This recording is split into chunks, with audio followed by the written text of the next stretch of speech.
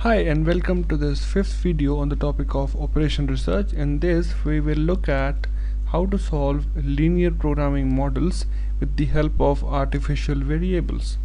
Now till now we were looking at LPs with less than equal to constraints and non-negative right hand sides.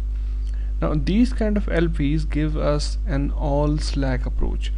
This means in LP models with all constraints having less than equal to sign and all constraints having a non-negative right hand side, all that we had to put in was slack variables. Okay, now it was fairly easy and we could implement the simplex method to solve that very linear programming problem. Now if we have LPs with greater than equal to and equal to signs, then it becomes a problem, and these kind of LPs are termed as ill-behaved LPs because they pose a problem by directly being solved with the help of simplex method.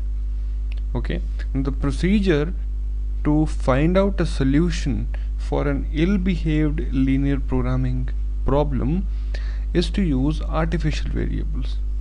Okay, and to use artificial variables and solve an ill-behaved, we make use of a method which is known as M method.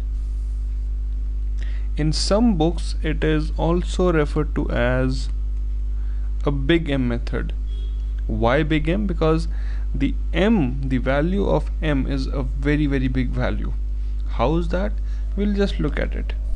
Now in the big M method, or just the M method, we make use of artificial variables. Now artificial variables are not a part of the original linear programming model. They are not in the original objective function. Okay, now these artificial variables, because they are not a part of the original LP problem, they are assigned with a very high penalty in the objective function. Now the idea of penalizing these artificial variables in the objective function is to make them zero in the optimal solution. Okay, so that is why we penalize them with very high value. Now that high penalty is given by penalizing them with the value M. M is a very large value which approaches infinity, so it is an infinitely large value M. Okay, now before we make use of these artificial variables and force them to become zero in the optimal solution, we should know how to use them and how to apply and penalize these artificial variables in the objective function. That depends upon what objective function do you have. If you have a maximizing objective function, then M will have a negative coefficient to it. Okay, if you have a minimizing objective function, then M will have a positive coefficient attached to it. Okay, so the penalizing depends upon the objective function you have, minus M or plus M, as per the maximization or minimization problem of the objective function. Moving ahead, let's look at an example of an LP which consists of or which is an ill-behaved LP. If you look at it, you have a LP with an objective function of minimizing the objective function, which says minimizing z is equal to 4x1 plus x2. It is subjected to these three constraints, which says 3x1 plus x2 is equal to 3, 4x1 plus 3x2 greater than equal to 6, x1 plus 2x2 is less than equal to 4, and the two variables are greater than or equal to 0.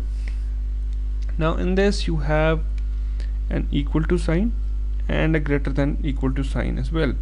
So this becomes an ill-behaved LP. So you cannot just put in the the slack variables and solve it by the conventional simplex method.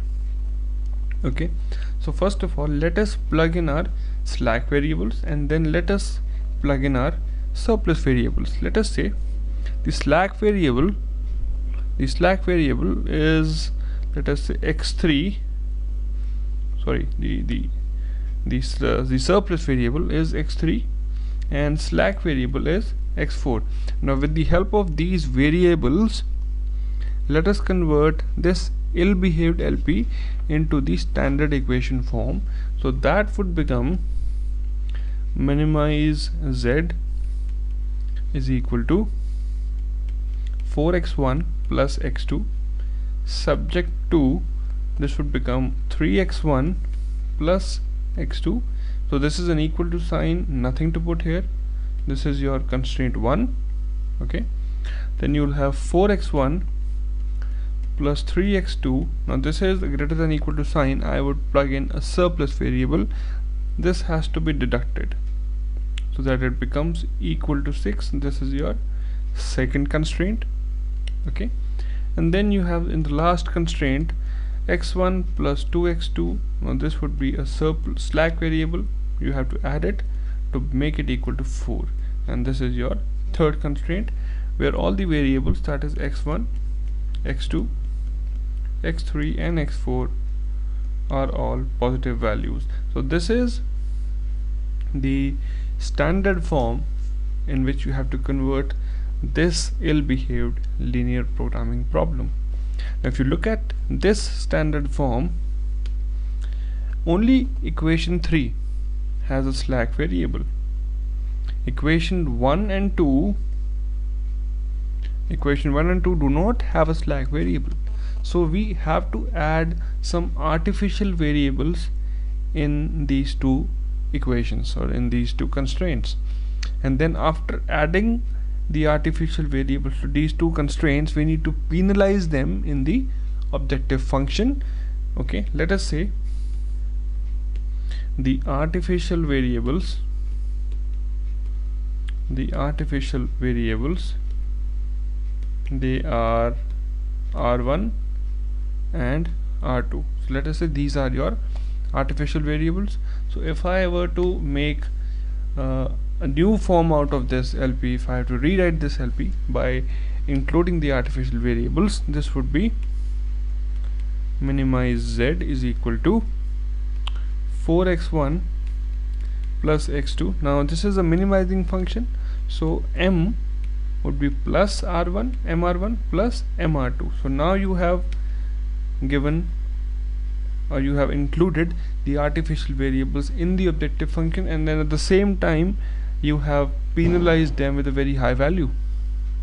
Okay, now what do you mean by penalizing? See, minimizing, when you are minimizing something in an LP, it is basically your loss.